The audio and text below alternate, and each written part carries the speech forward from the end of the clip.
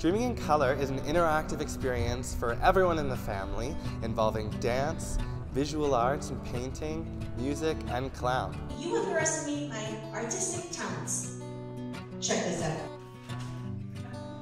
Oh, wow. Yeah. It actually stemmed from a Small Curiosities video that Haley had done for us, and we thought it would be nice to make it a bigger production for Unwrap and actually tour it around the neighborhood for everyone to see live.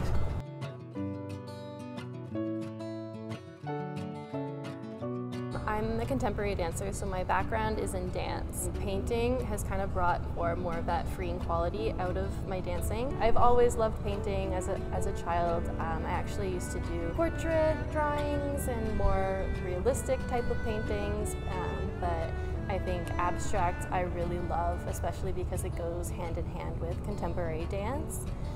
And it's just so freeing, and I love that you can interpret it. I love that there's no right or wrong way to experience abstract art and how it really goes hand in hand with contemporary dance, and it's super freeing and expressive.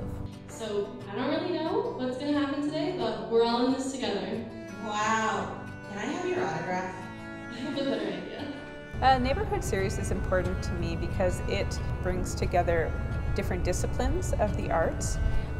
We're able to tour it around town to communities that are not necessarily have access to come and see public concerts, but still would benefit from a live show. This is our third series happening, and this one is definitely bigger than ever. We are so excited to be able to bring this to families this year and open up our audience base to include children in a very interactive and exciting way. It was actually during COVID that I came back to it, came back to painting as a form of expression, since I wasn't able to really dance and take dance classes besides just, dancing in the living room. That was great to have. Coming back to that and painting for myself, creating for myself with no pressure, I was able to, find some freedom in that, and then that has actually, I found, brought freedom into my dance practice as well, and I'm just noticing more and more how painting helps me and it helps inform my dance practice and vice versa.